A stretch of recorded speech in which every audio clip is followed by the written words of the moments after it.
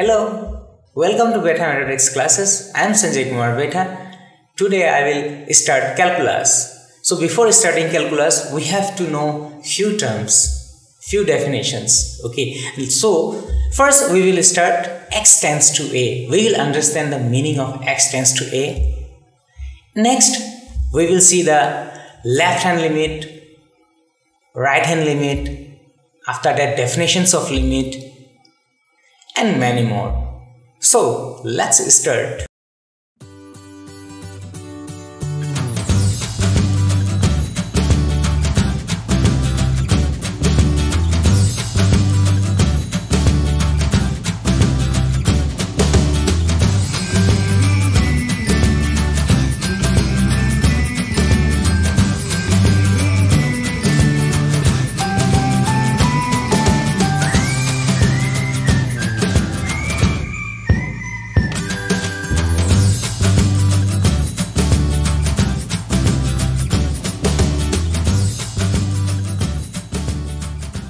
To a. What is the meaning of this x tends to a?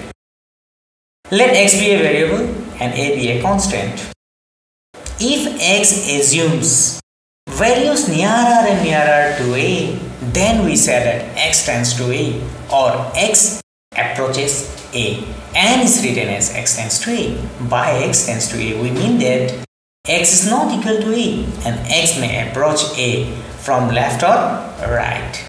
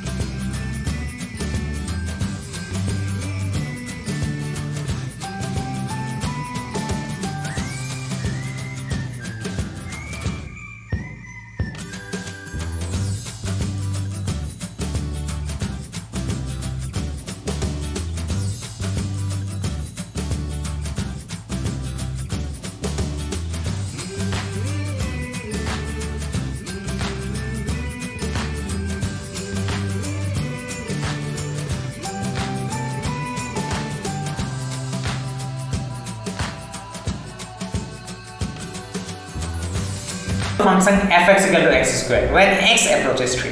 X approaches 3 means x is tending to 3. That means the expression the limit as x approaches 3 is written as this way.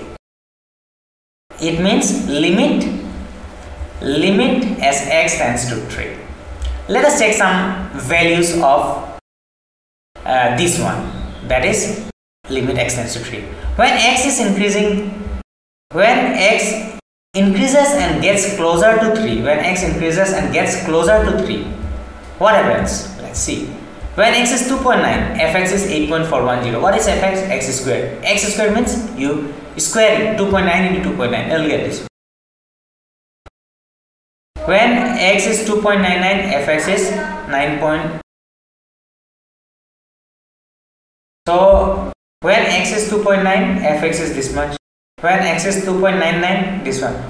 X is increasing. When x increases and gets closer to 3, fx also increases and it gets closer to what? 9. Look, so from this what we have seen, as x increases and approaches 3, fx gets closer and closer to 9, and since x tends to 3 from the left, that means here x tends to 3 from the left.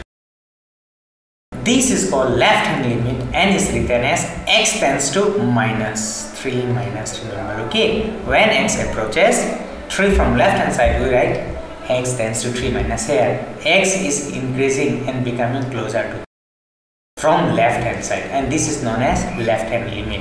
So when x is greater than 3, what happens?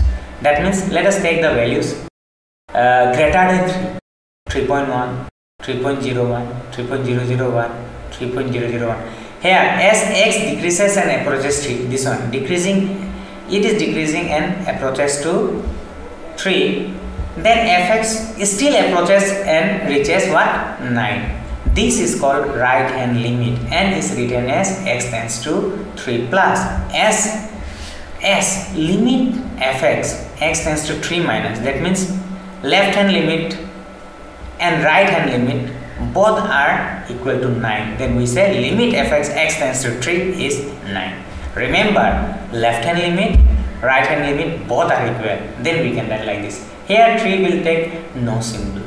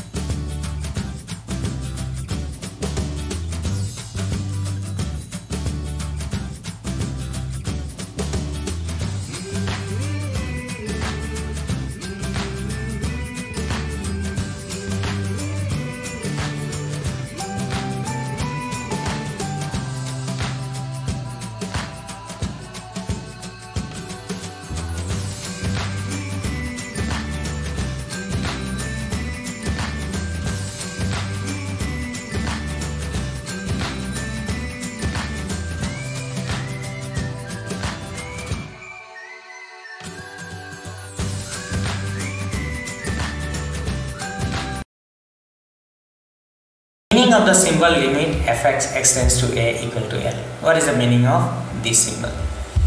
Let fx be a function of x where x takes values closer and closer to a. Okay, x takes values closer and closer to a, and let fx assumes values nearer and nearer to L. That means when x, here the values of x are closer to a, then the values of fx will be closer to what? L. Then fx tends to the limit L as x tends to a. It means what? Again, let fx be a function of x where x takes values closer and closer to a, and let fx assumes values nearer and nearer to L. Then fx tends to the limit L as x tends to a. So now let us see the algebraic rules for limits. Remember, limits kfx, if there is any constant before function, take it out. Limit of sum of limits or difference of limits, it will be limit fx plus minus limit gx. When there is multiplication between two functions, then we can find limit separately, limit fx, limit gx, and division, then limit fx by limit gx.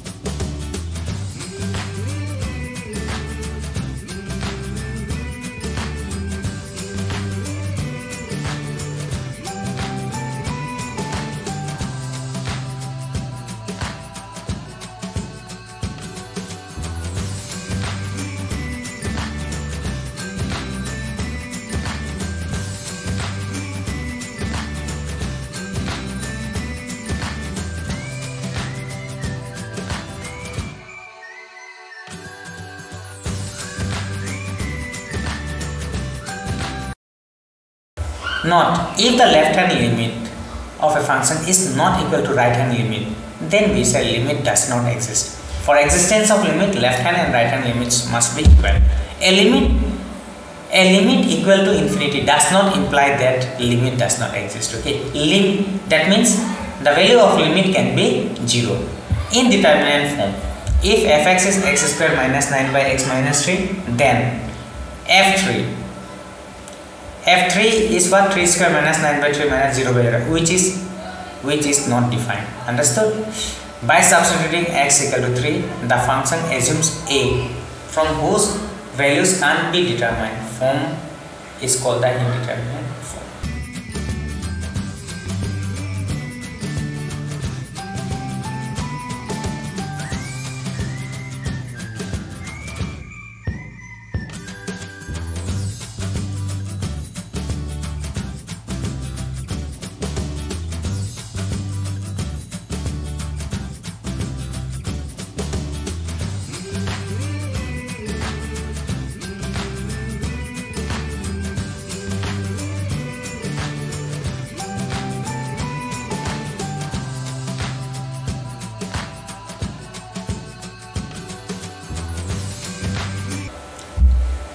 Limits can be evaluated using the following formula: methods of substitution, method of factorization, method of rationalization, and using the formula.